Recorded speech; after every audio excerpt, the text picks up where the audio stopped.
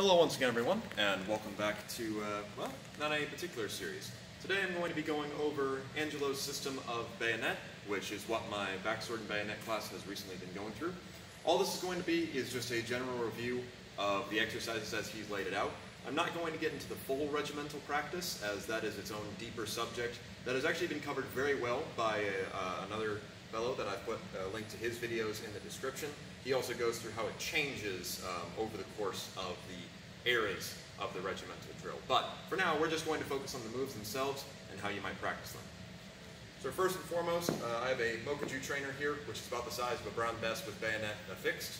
You will begin at your normal attention. From here, you will move to port arms. You may now charge the bayonet, which will be, I'm going to shift my body over and lower the weapon. So my feet are at a right angle. I'll then move into the second position, also known as the guard. Now, the guard will look a little bit different depending upon which manual you're reading, but as for what Angelo recommends, we're lowered, and I'm in tight with my head lowered, and the musket held very tight to my body. So from here, I have a series of points and guards that I will execute. For our first point, we're going to be at the level of a man, so my point is down. If I look to guard against cavalry, my point will raise. But for now, it's going to be down. And my very first point, you can do this with either a lunge or just an extension of the rear foot. I am going to extend up. I'm going to bring it into my shoulder, and I'm also going to push my right shoulder forward. This is not to be thought of as taking aim. This is to be thought of as shooting this forward, right? Hence why we're going with point. Now, at the same time, I'm going to straighten or lunge with my back leg, and I should end up like so. Nice and firm. My right shoulder is forward. It's locked into my body so that when I hit target, it's hitting with all of my force. Then I return to the second position. So, point, recover, point, recover, point, recover. Now from here, I'm going to move into a new guard. I'm going to raise the weapon up so that now I can thrust low. This is for either hitting people on the ground or going against people if you are standing above them. So for example, assaulting earthworks. For here, what's going to happen is, once again, I'm going to move into a very similar finishing position as I was before, but I'm going to need to spiral down into it. So I'm going to push my arms down until it locks against my body as I lean against my target. So here's that again. Pushing down and in.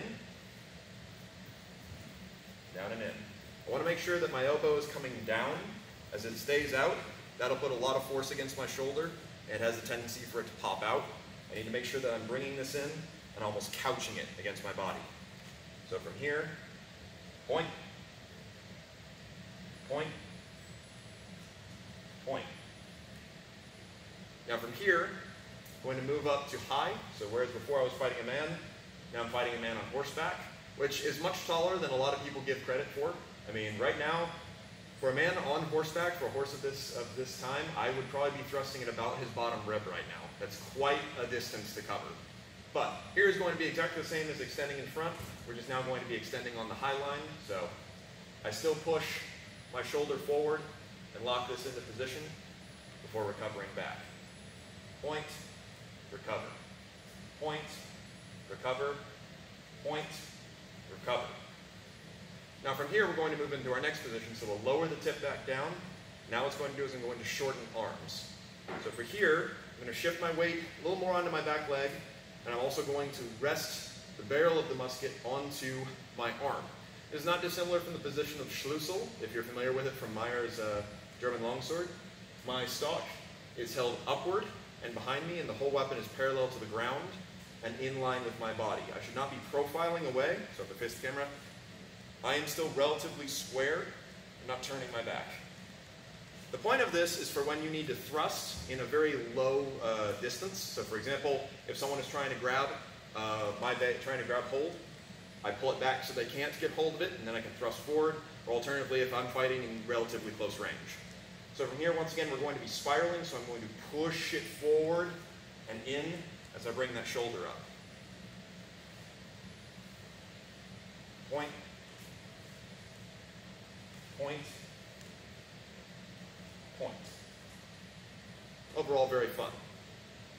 Now our next point, you'll actually see a couple differences. So Angelo describes we're now going to return all the way to high, but this time when we execute our point, it's going to be basically straight up. And this is called the lance point. Now what the lance point is, as I demonstrated in front of me, you're going to take your left hand off and you can put it onto your thigh. I usually, when I have my guys do this, I have them slap the thigh, just for a little bit of added esprit de corps. But the point of this is that I'm going to extend my lead arm all the way out.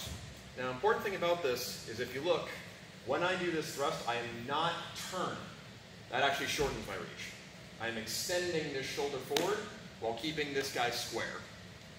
So lance point, as for Angelo, would be done upward and can be done for a couple different reasons. Really, the only situation in which I would want to do this is if it is too unsafe for me to get against my opponent. So for example, there's a depiction of a guy using the lance point against someone on cavalry, on horseback, who's trying to cut him in the lead hand. This obviously would make it so he has no lead hand to cut.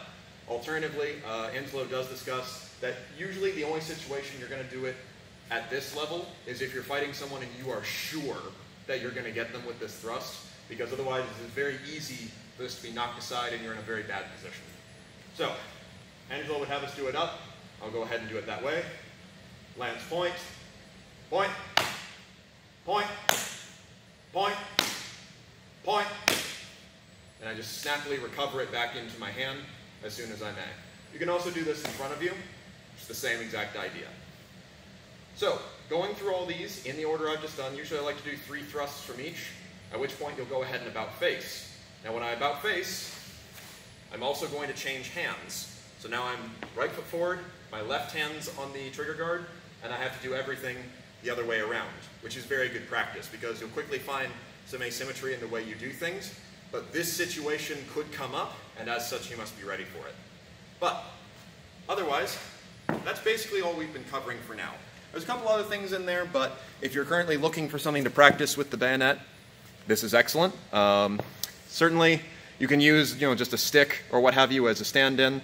If you do choose to use a rifle that you possess, usually I hear a lot of people have Mosins laying around. In fact, the joke was made that probably buying a Mosin Nagant is cheaper than getting one of these trainers, especially here in the southeast, so that's probably true. Always make sure if you're going to do anything along those lines that you know exactly what you're stabbing at and that the weapon is unloaded. Never try to do this with ammunition in it. But otherwise, hopefully that was quite interesting, and like I said, if you want to see how it kind of changes over time or see the full regimental orders and everything involved, I put a link in the description down below to I believe he's a reenactor by trade, and he goes through a lot of really cool details there, as well as a lot of just other neat stuff about British Army. But otherwise, thank you very much, and we'll go over some other techniques another time.